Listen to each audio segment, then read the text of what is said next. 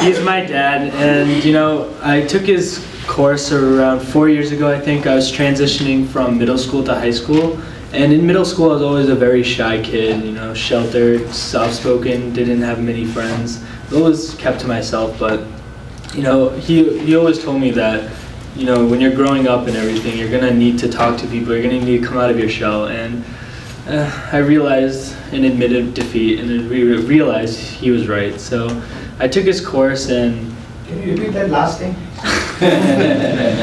Yes, you were right, Dad. So as I was taking this course, I realized that, you know, this skill is such a necessity to everyone, and everyone should learn and be a good public speaker, because you never know when you're going to need it. And I'm so happy I took it, because I made so many friends. I joined the cross-country team, later became captain my senior year, and I don't think without what he taught me I would have been the same person I am today. So thank you. Oh.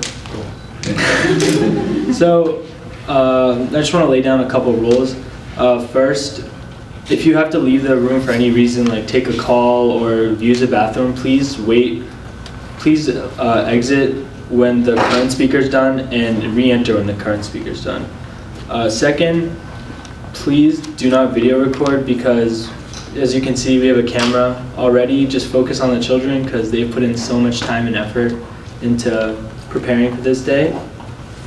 Third, please do not talk amongst yourselves, because they've, as I said before, put in a lot of work for this day, and they really want to show you the skills they've learned.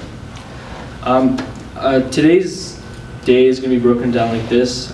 We're going to have our 4 speakers, our graduates, and then we're going to have our guests, our chief guest, come up, and he's going to talk about his role in the community.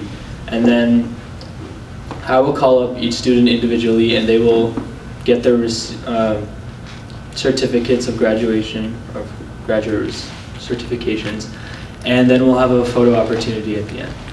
So I'd like to call up Sonia Patil first to introduce our first speaker. Let's give her a round of applause.